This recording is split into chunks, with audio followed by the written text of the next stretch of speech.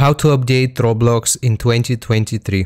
So I'm going to choose a random game right here and I'm going to click on the green play button. Usually Roblox should automatically detect whether you have the most current version of Roblox and then update it if you don't. However, if that doesn't work for you, what we can do instead is go to our computer search and type add or remove, and we should get this system settings option.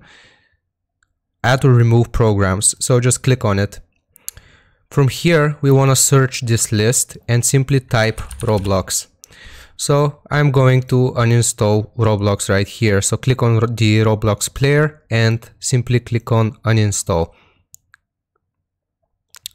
So it might take a little bit of time for the player to uninstall, but you should get this message: Roblox has been uninstalled.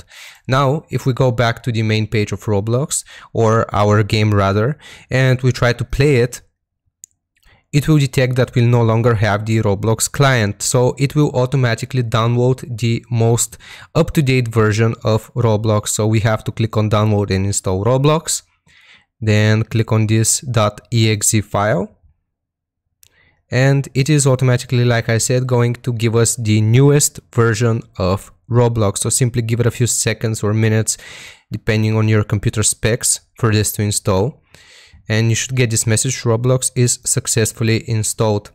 So now if we try to play the game, we can click on open Roblox. And this should work as normally, as per usual. So that is how you do it. That's how you update your Roblox if you don't get the option to update it automatically. I hope this was useful. Don't forget to like and sub if it helped you out, and I'll see you guys next time. Goodbye.